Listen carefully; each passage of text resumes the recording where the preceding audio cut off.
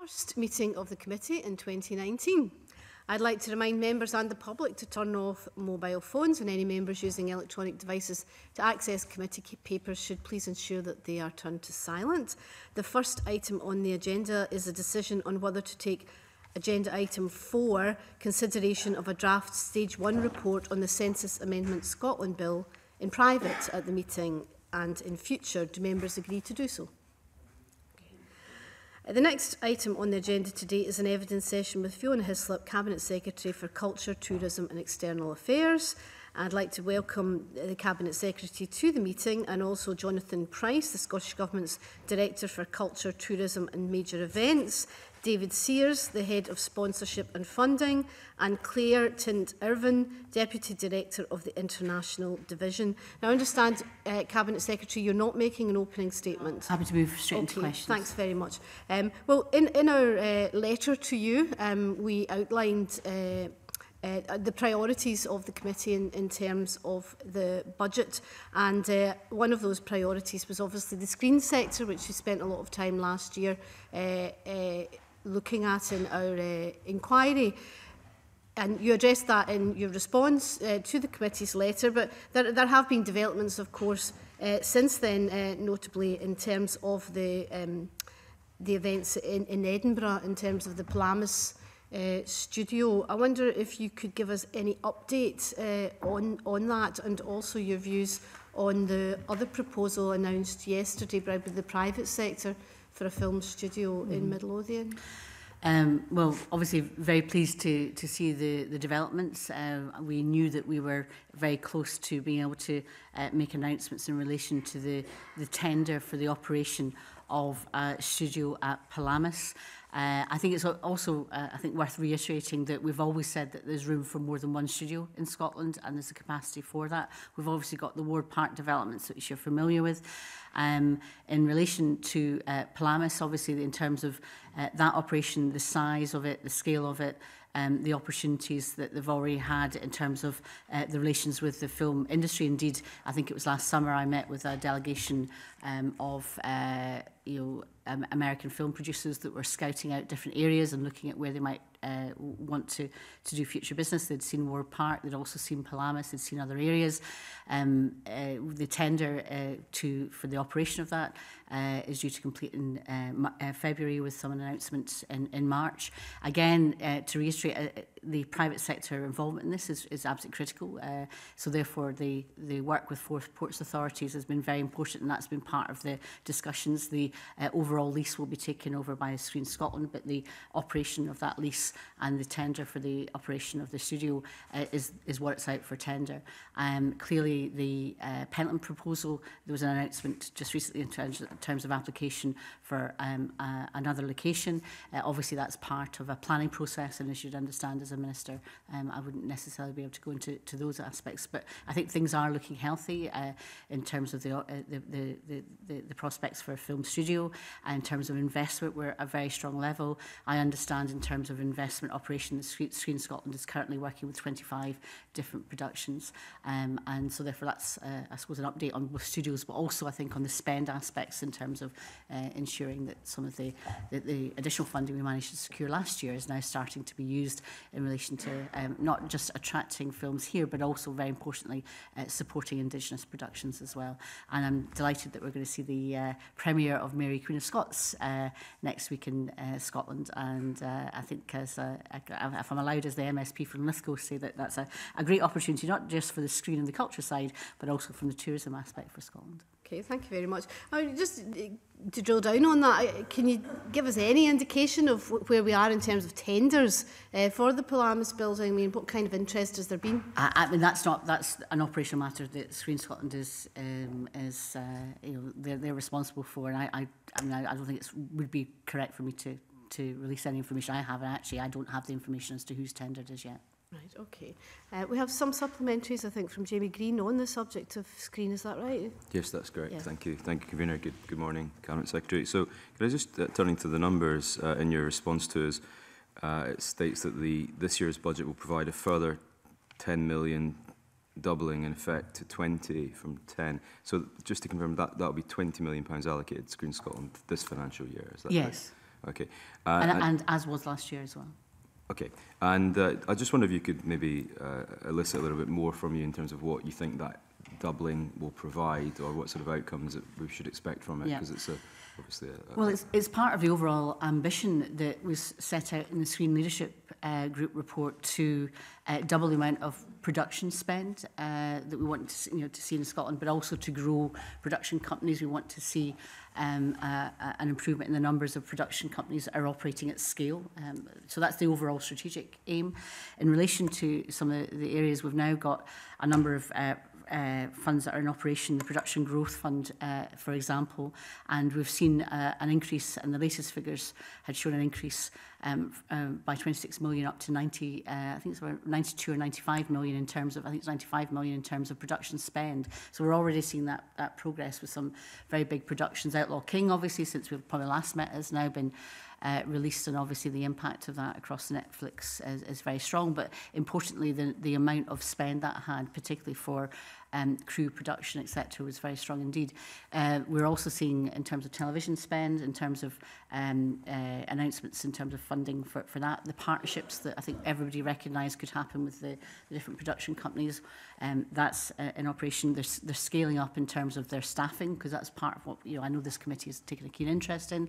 So the recruitment of that is very strong indeed. But it's obviously the combination of yes, inward attraction for films to locate here in terms of the filming, but also very much in terms of the trying to help Indigenous as well. So I think I know this is an area that the committee has taken a keen interest in, and I think we can work with you, and obviously you'll want to speak to Screen Scotland at some point. What would be the appropriate time for them to give you a good account of what the progress has been to date?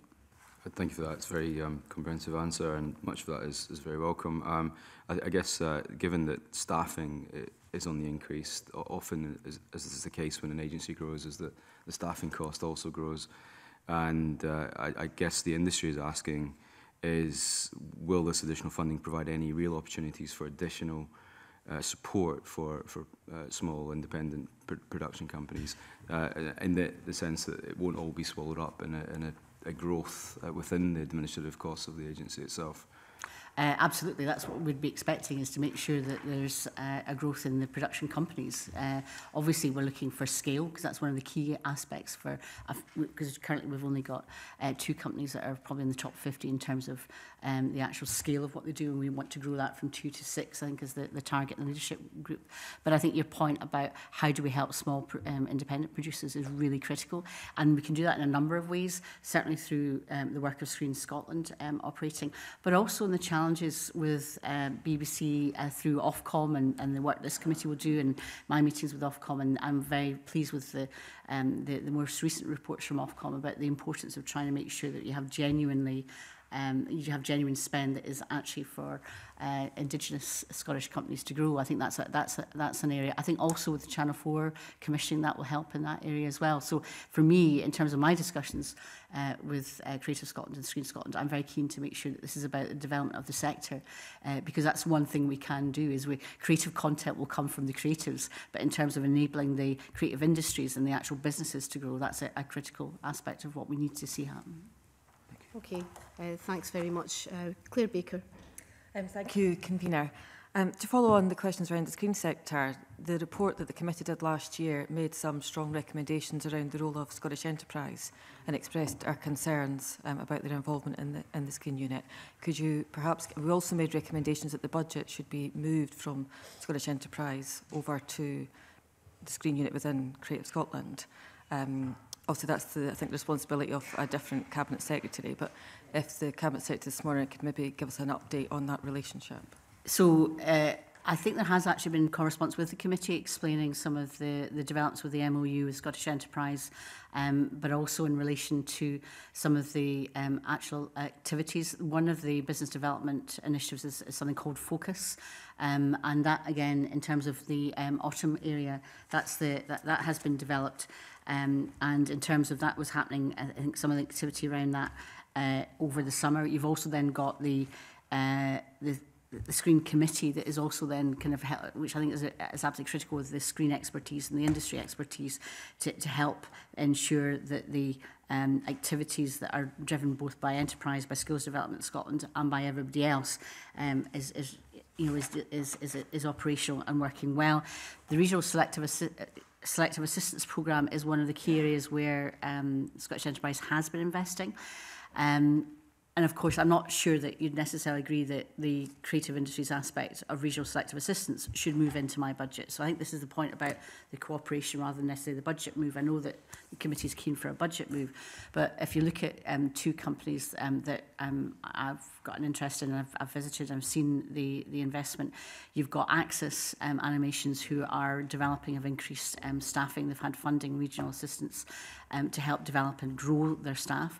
They're particularly looking in animation side to look at how they can then work to, for example, global theme parks. If you look at how, I mean, everything is digital now in terms of presentations, and there's real opportunities for them to develop in that area.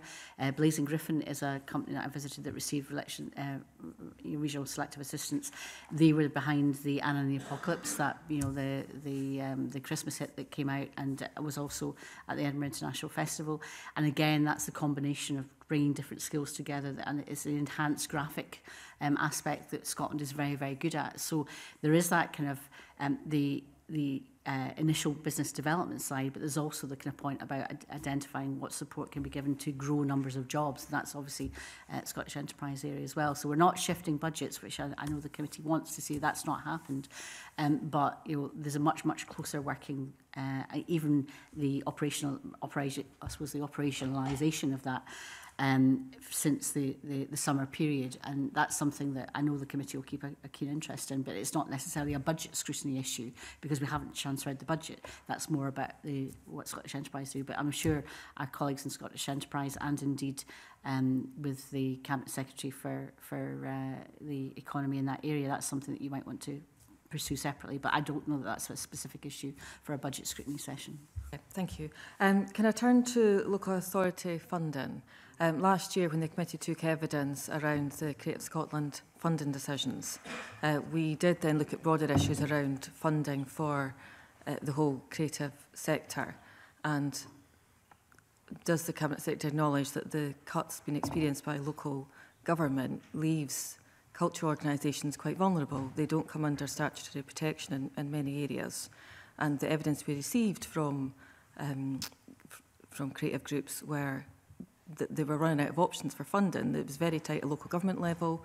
They felt there wasn't enough funding within Creative Scotland to meet the demand that's there, something that Creative Scotland has recognised, although they acknowledge that they are receiving a settlement that is reflective of previous years. But the demand out there is so great, they are struggling to meet that demand. Okay. And local authorities aren't able to pick up that provision. There's also been concerns expressed around impact on libraries, impact on sports centres, all these types of areas. And later on that we got from the Cabinet Secretary on the 19th, you had said that you'd be happy to speak about local authority budgets in more detail. Well, obviously in terms of this budget scrutiny for 1920, local government is receiving a real terms increase, and I think that's an issue that obviously other committees will be looking at in relation to scrutiny with the Cabinet Secretary for finance and also local government. I'm not going to underestimate that there aren't pressures everywhere. There are pressures everywhere, but it's an issue of what choices, particularly individual local authorities, but also different tiers of government take. As we're presenting the budget here, you're seeing that, as you said, that a lot of it's very similar to levels last year, but that was a 10% increase for culture. So we as a government, the Scottish Government, at our level of government, made a decision, despite the pressures that we had and the real terms cuts that we've had over a period since 2010-11, that we would make sure that we provided a 10% increase, and that was a £6.6 million increase for Creative Scotland in particular, and that's been transferred, as you said, into this year's funding. So don't underestimate that that's a conscious choice. Now, what you also identify, though, that all that does is help plug a gap from National Lottery that Creative Scotland has, so that Creative Scotland's overall spend doesn't necessarily increase. It's allowing them to maintain what they have been doing. But I do think we should look at what's been happening at local government, because I think that's very important. And in terms of partnership. A lot of funding tends to be in relation to, you know, if you get funding from one aspect, you can then have match funding from different other areas. So it is quite, it can be quite fragile, I recognise that. But also, I don't want to perpetuate some kind of idea that somehow culture is being decimated at local authority level, when actually, if you look at the figures, and I would encourage the committee to look at the poll figures, the public figures that are available and what's happening in that area, because despite, you mentioned libraries, well, actually there's been, compared to the rest of the UK, actually much less reduction in Scotland than anywhere else. The big, I suppose, dare I say, big impact was in Labour Run Fife in 2017, when there was a considerable number, I think it was upwards of 16, I think there's another 3 this year, but that was the major cut in terms of libraries, because actually in Scotland it's been a handful ever since. And because, again, conscious decision by this government is we've maintained our non-national library funding to help SLIC, the Scottish Libraries Information Service. We've been transforming, helping support digitalisation, transforming of public libraries from the limited funds we have to help them meet the 21st century. And I think that's helped Scottish Libraries being ahead of the curve, and that's been recognised elsewhere. But to get to your point, and I know this is quite a long answer, Convener, but I think it's really, really important. If you look at the provisional outturn for 17-18 and you look at the budget estimates for 18-19, if you look overall at the figures, now remember, if you look at these lines for local government, they put culture and heritage, library services, tourism, recreation and sport all together. And that is what comes under the term culture and related services. So if you looked at the overall figures, then you'll see between the provisional outturn from 16-17 to 17-18, there was a 3% reduction. And then budget estimates would have, for between 17-18 and 18-19, would have a 2% reduction. Okay? But if you break that down to the different areas, if you look at library services, there actually was, in terms of the budget estimates between 17-18 and 18-19%, a 1% increase.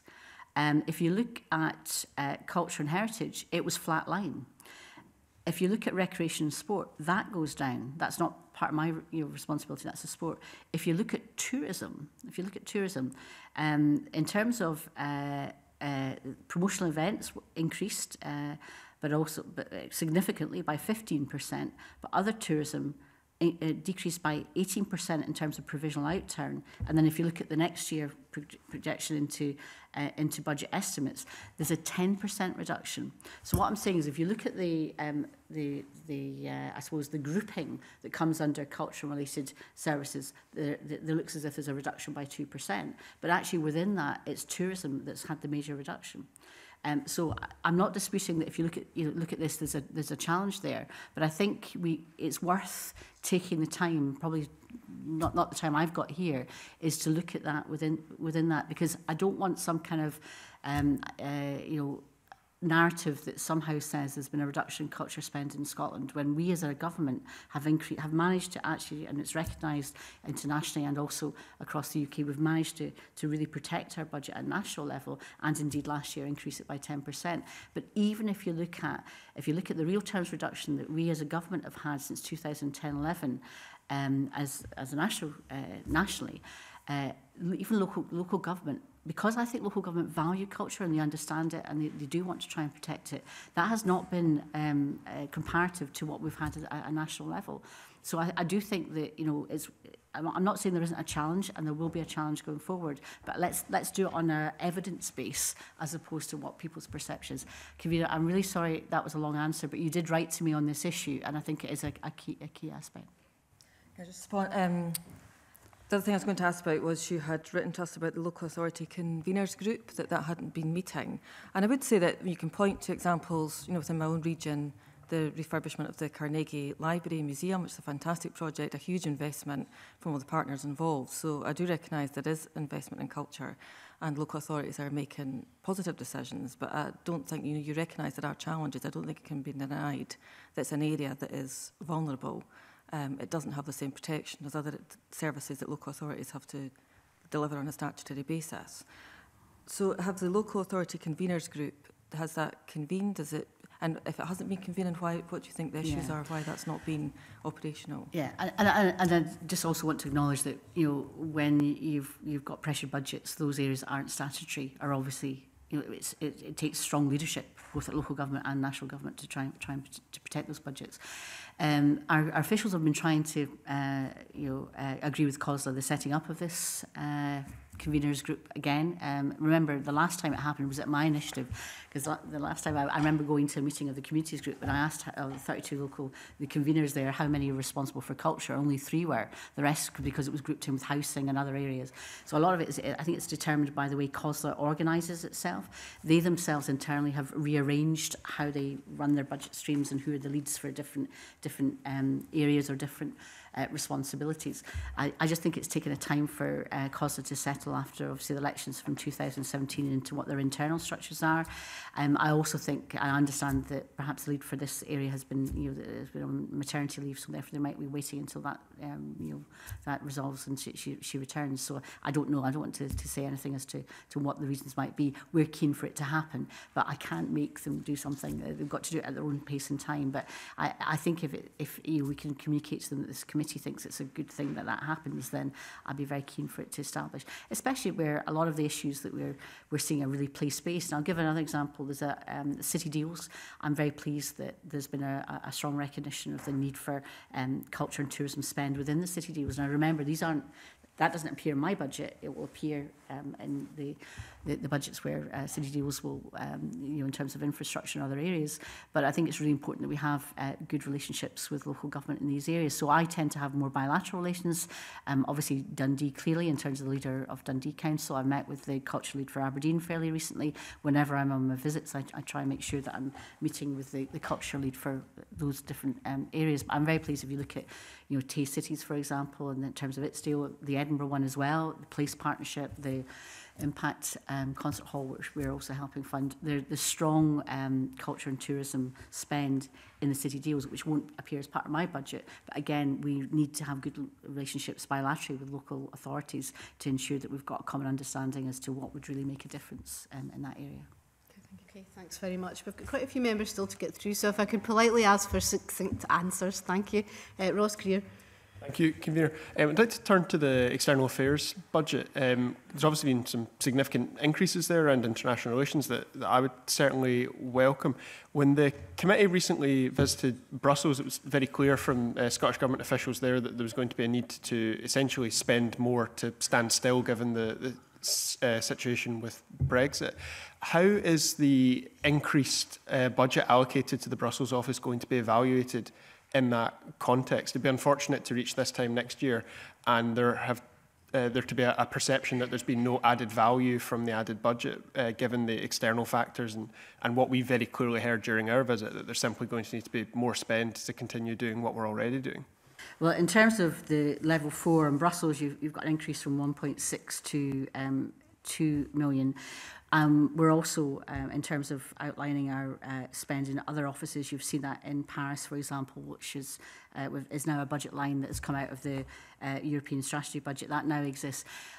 You refer to the increase in the external affairs budget. Dare I say, I'd like to welcome it as spend on operational issues, but I think we have to recognise that the spend and the increase, if you look at the line, it's external affairs advice and policy of 6 million, is actually a recognition of the change that the Parliament and the committees asked for from overall budgets, that we're looking at total operating costs and corporate costs. So staffing issues for that whole portfolio, every single portfolio we're now doing this, is you're seeing that being more explicit in terms of budget lines. So that's what that is. So I'm afraid, unlike the Daily Mail, and I think it was Adam Tompkins, who I think is on the Finance Committee, obviously doesn't realise that that change in budgeting lines means that you've actually got staffing more upfront, as well as the contribution to the overall government costs. So I'm saying actually in terms of our spend, there is variation between the lines.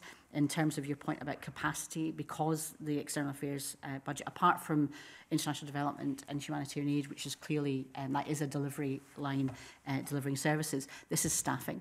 And so clearly we have not just started working on some of the issues about leaving the EU. That's been a huge focus for the members of staff in our area and responsibility for some years now, but that's now more explicit. I think the other point that the committee was interested in is business plans. So one of the things we're going to be doing is developing the business plans for each of the offices, and that will also be published at some point. But and I know that will be an interest for the committee, but that's not immediate, but they are in preparation. Thanks. And just on that point around evaluation of the Brussels office in particular, I mean, it applies across the network of offices, but Brussels in particular, how will the government change the evaluation of how much value for money it is, given the context of potentially post-Brexit UK? Brussels was always important in trying to influence, obviously, decisions that were made by decision takers. The shift in leaving the EU means that, both the UK, actually, the UK's permanent office there, and also the Scotland's Brussels office will still have an absolutely vital and important role. It's just that they won't necessarily be able to be influencing decisions of ministers that will be taking part as members of council. They'll end up being more lobbying, in terms of trying to persuade. So that's more difficult and more challenging. But we know that whatever happens in terms of the eventualities, we need to have a strong presence. So we have improved and increased our representation there. I think the committee, I hope, has visited and has met the team that are there. It might be a change of focus of what they do and more the impact and the influence that they can have. But in terms of the evaluation of that, it is, do we build the relationships that we have? I've always said that this portfolio is about relationships, in fact, in culture as well as in this area, and it's the strength and how you evaluate your relationships. It's not necessarily in financial terms, it's actually in policy terms. So when we look at the business plans, and that's why I'm saying that in terms of these areas, it's how do you evaluate the power of influence and relationships. It's not necessarily in monetary terms, it's actually in how you, so that's that. I mean, to me, that's how we want to evaluate it.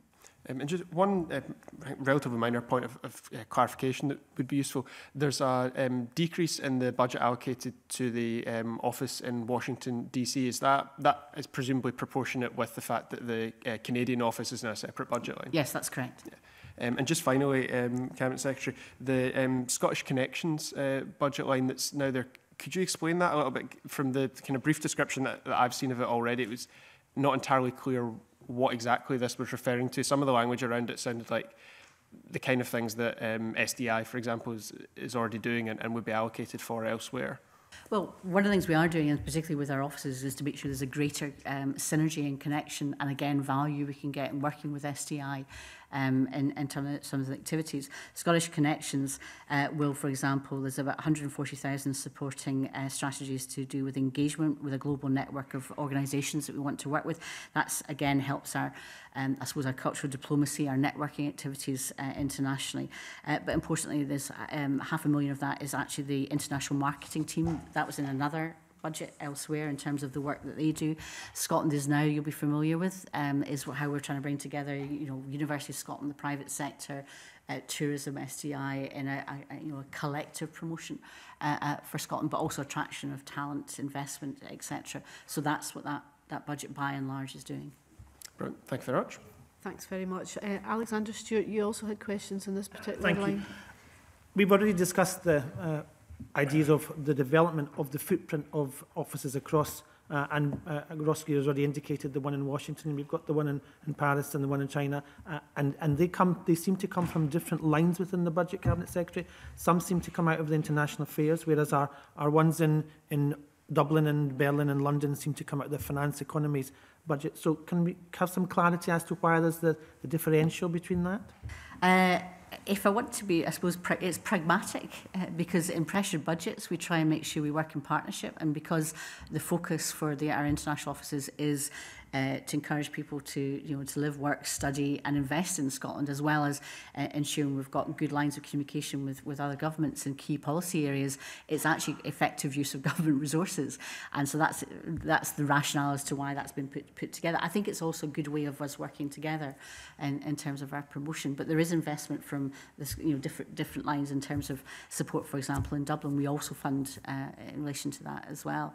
But it's effectively getting best value for the public purse by bringing together budgets for best effect. And obviously, the run-up to Brexit, there's been lots of discussion about what these offices are trying to achieve and to ensure that we still have the captured footprint, and we're still negotiating and making sure that Scotland's presence is being managed. Can I ask about the external affairs budget and how it is addressing the outcomes that Brexit may give us and the opportunities and the challenges that face us? The outcomes that Brexit might bring us. If anybody in this room can predict what that will be tomorrow or the next day or ever next week, that would be welcome. But in the spirit, I think, with which it's been asked, is we don't know. I mean, that's the whole point. So therefore, going back to the point, answer to Ross Greer, we've got to make sure we've got the strength, the presence, the relationships to be able to either mitigate the worst disasters of this or to try and navigate a way through. And that's what we have to do. And we've got a very good team that do that. And we also, I think it is important to reflect that we do also work positively and constructively with the UK government where we can in different places, including, I was recently in the Netherlands and met with the UK ambassador there, as well as the Ministry for Foreign Affairs. I happened to be with them the day that Theresa May pulled the vote on the meaningful vote, which was a bit embarrassing for them as well as us, and seeing what was happening in relation to the UK government. But in terms of when we do work with others, the UK embassy was with me at that meeting. But in terms of what we're doing, we want to make sure that we've got opportunities identified, areas. I think some of the work, particularly in our Berlin office, we're seeing the benefits of that, particularly on the investment and the business connections that we can make. That's been, I think, we're already seeing, although it's actually quite a fledgling network, the practical operation of having somebody to help coordinate across different agencies and with us, I think, has been very productive. Thank you. Thank you. Kenneth, did you want to come in on this topic? Yes. Thanks very much, Convener. Apologies for coming in a few minutes late. I think it was really fascinating, the international relations aspect of this paper, and I do welcome the substantial increase in the budget of around 40%.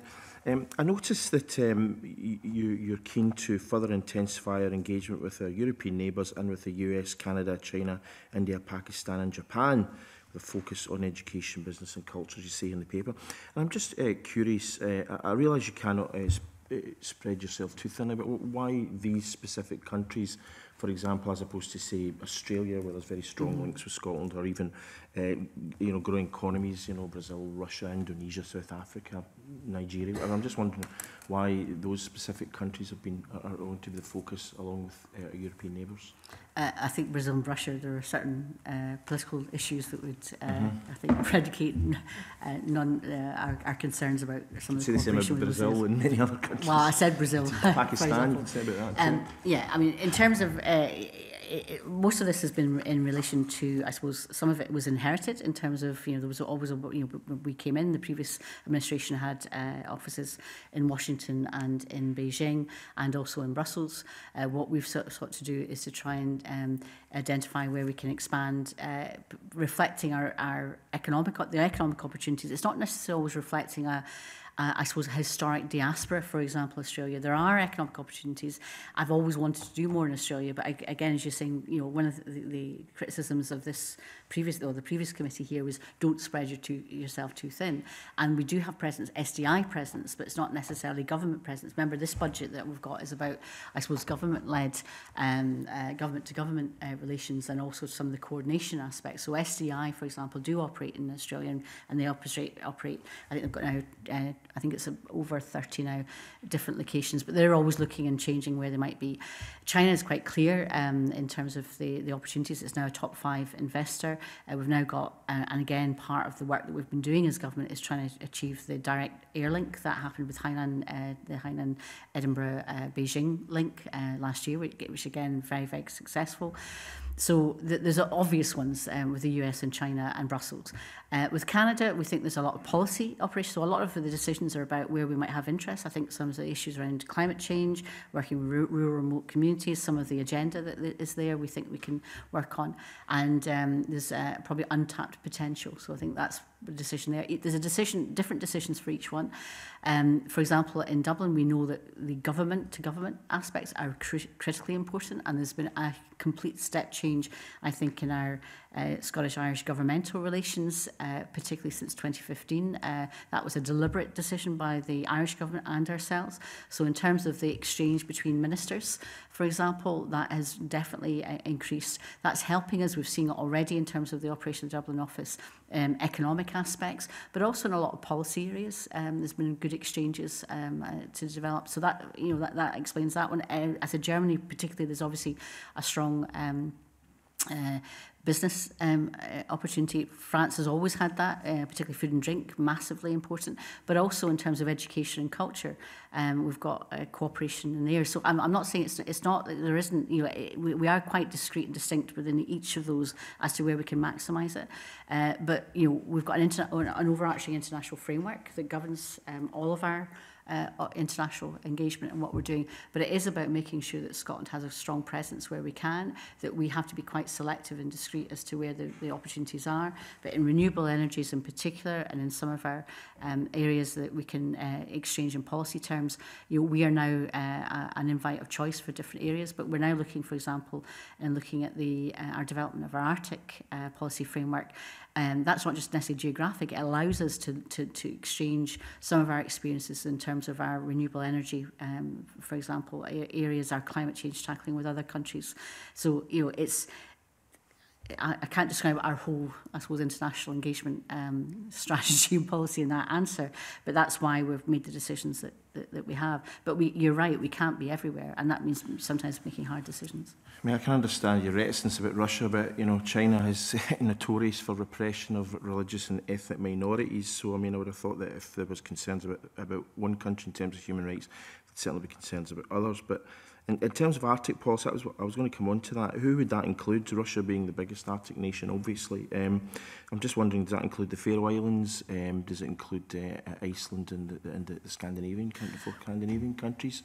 And you've said here that, just to quote for the record, obviously, because it's written down here, but you say this will highlight the extensive links already in existence between our communities, businesses and civic society and help shape Scotland's relationship with our Arctic partners for years to come. Yeah.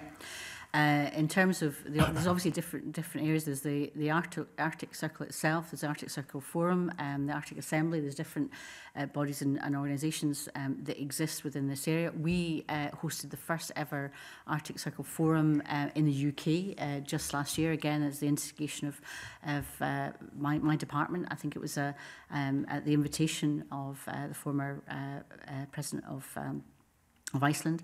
I attended in Reykjavik last year.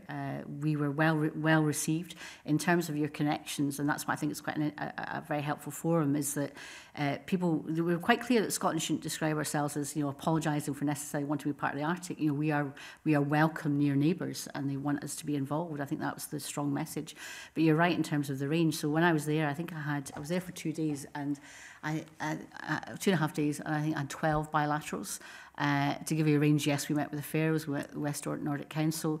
There was different representation in terms of, obviously, Finland. I'm trying to remember all the different, you know, the variety of people we met, including, obviously, Icelandic ministers as well. But if you think about the next forum was going to be in South Korea and the next in China, the interests in some of these issues are beyond. Now, some of them are quite hard economic. So Russia, for example, when we heard from the former Russian ambassador to the US, clearly there's strong interest both from Russia and indeed from Japan in how you open up trade routes. But that brings with itself its own environmental concerns. So one of the things that we need to do and we need to think through is in terms of how do we make sure in terms of what we have to offer. And one of the things that we do have to offer, which I think there's a lot of interest in, is we've done a lot of marine spatial planning in relation to how do you operate oil and gas, wind turbines, and also fishing within the same, you know, very restricted area. And a lot of people looking at, you know, what other lessons that can be learned there. So in looking at the Arctic, it's not just, as I said, a geographic, it's wider, because it helps us in policy areas to help connect with people who are all wrestling with some of the same challenges and interests. But, you know, when I met with some of I met with the Premier of the Northwest Territories, and to hear him talk about the impact of climate change, meaning, you know, houses that have been built in frozen tundra when the tundra is no longer frozen, and all of a sudden people are watching the television and houses are collapsing.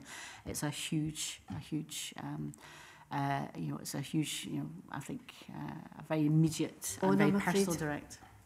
Sorry to interrupt, but I'm just concerned. Oh, sorry. About, yeah. Annabelle Ewing. Thank you. Good morning, Cabinet Secretary. Turning to initiatives to be pursued further to the new culture strategy, which I think is still being worked on. I note there was mention of the launch of the Cultural Youth Experience Fund, which I think is a very exciting prospect. And that's building on, of course, important work carried out last year during the Year of Young People. So I would just really be keen to have a bit more information, an update about what the budget line for the fund will be, when it will be operational, how can people go about accessing it, what kind of activities will be covered, and of course to make a pitch for my constituency of Cowdenbeath at the same time. Which you would expect me to do. All right. I'm not sure I can read the Cowdenbeath bit, but in relation to the budget line, it's in the other arts line. We haven't announced the amount that will be as yet. We're still finalising that.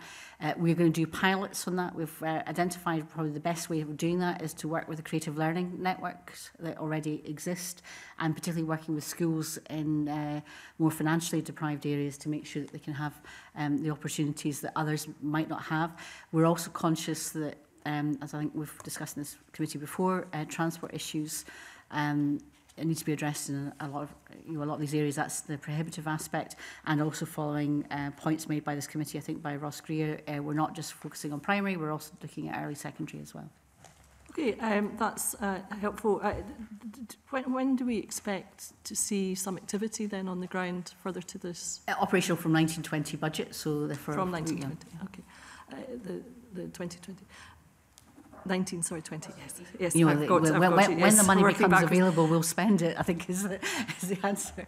That's really helpful. I mean, obviously, plans are still ongoing, but I would find it very helpful if I could meet with your officials at a relevant time to have a better understanding of what concretely is going to happen under this and how I can do my best for my constituency to see how we can marry the fund with potential activity in Cowdenbeath constituency.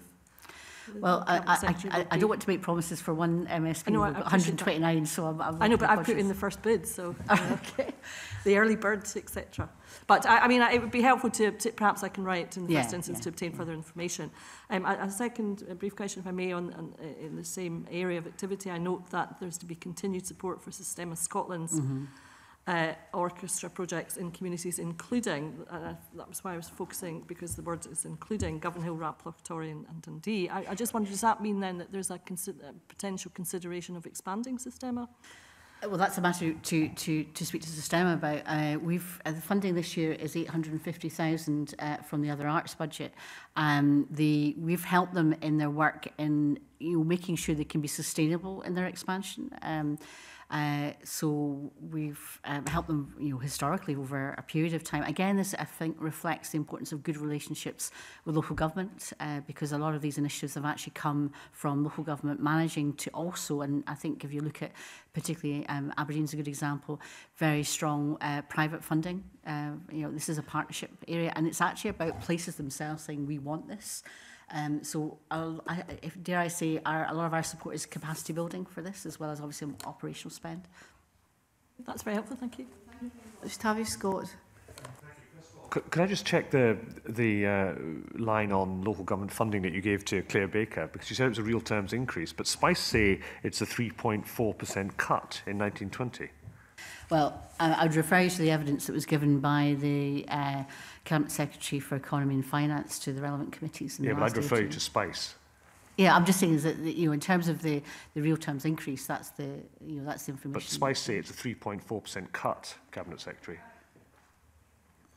In terms of these debates will happen, and if the issues about local government spending on culture and tourism and related areas is an issue for this committee, the new budget process allows the committee, I think, in a debate. I agree. I entirely agree with that. And my point was that you said it was a real terms increase for local government finance. And Spice, which is the thing that we as MSPs depend on, says a 3.4% cut. So I'm just trying to clarify what it is. Well, in terms of ensuring that we get best value for money, there's a lot of spend in there, particularly around areas around social care. Okay, so- It's so- really important that if we're going to make sure we maximise the combination of what we can do to help support areas, and that's a major one, particularly in relation to, I do believe that health and social care, the integration of that and the spend of that, the delivery of that by local government is something that is part of local government spending. That's probably don't disagree at all. I'm just saying there's a Well- so the government doesn't agree with Spice. I think we've established that. Two questions I just wanted to ask. Historic Environment Scotland have had an increase in their income generated from 57.1 to 59.7 million pounds. What's happened there that's allowed their income to increase? They've been very effective. But Is it visitors? Is it just more visitors going to their it's, properties? Yeah, so which is one of the areas that one of the ways I've managed to manage our budget is to work with Historic Environment Scotland, to work with them when they've got increased income, to enable them to be able to spend their income, but also to be realistic about what we need to do to help other parts of the budget. I would say that the increase in visitor numbers have been really quite extraordinary and very strong. A lot of it is related again to say film tourism and other areas. Outlanders had a massive effect, etc. What I would say, and I think this is a point of caution, is that they are seeing flatlining, as indeed are other parts of the tourism. So they've had in recent years big increase. One of the things that we need to be very careful of is spend, and so we understand, and again this is something we need to look closely at, is not just in Historic Environment Scotland, their shops, etc., but in other tourist attraction areas, disposable discretionary spend by some tourists is actually flattening. So although that's a healthy position just now, that's a good position, it's not without its challenges. Across most of the portfolio spend in my budget goes on staffing by the different national companies, collections, the HES, for example, and the pressures for the budget, and it's a good thing that we've got a good reasonable settlement in terms of staffing increases, but the pay increase is another pressure that Visit Scotland has, and indeed all the others will have to accommodate from. No, indeed. But specifically on Historic Environment Scotland, on the income generated, which is increased, do you have any kind of breakdown on, is that across the board in geographic terms? I mean, I know Edinburgh Castle's just gone through the roof, but what about the more outlying areas of Scotland? Do you know how they would see that? I'm happy to get Historic Environment Scotland to write to the committee. Yeah. I can probably give you a summary from what, because I've asked the same questions. They can give you more detail. The more geographically remote to the centres where incoming, because it's incoming tourists that spend a great deal. Domestic tourists don't necessarily spend as much. Some different nationalities spend more than others, for example.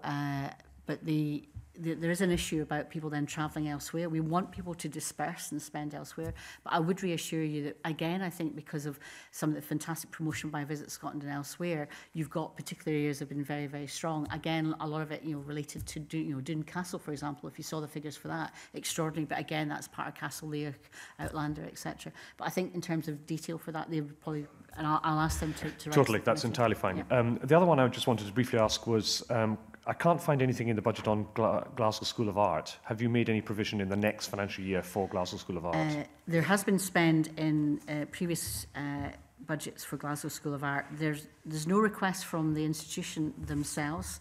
Remember, it is the Scottish Funding Council and the Higher Education Minister who would be lead on the institutional aspect of it. The reconstruction costs of the building? They've not asked for any funding from that. In the next financial year at all?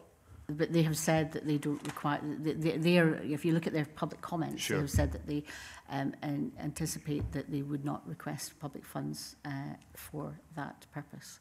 We have provided funding for support, for example, for CCA. For example, in December, we managed, for my budget and indeed the other budgets, find more money to help them in their operational costs. Yes. But we wouldn't fund.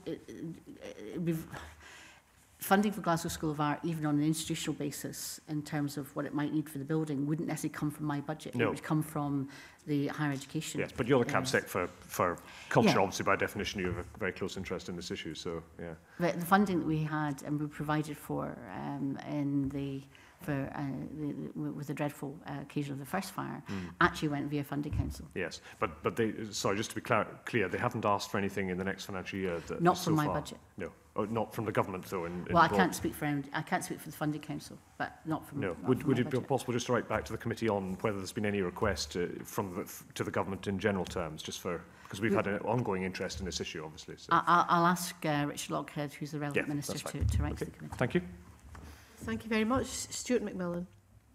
Thank you, Convener. Good morning, Cabinet Secretary, and I do apologise for my being a wee bit late this morning.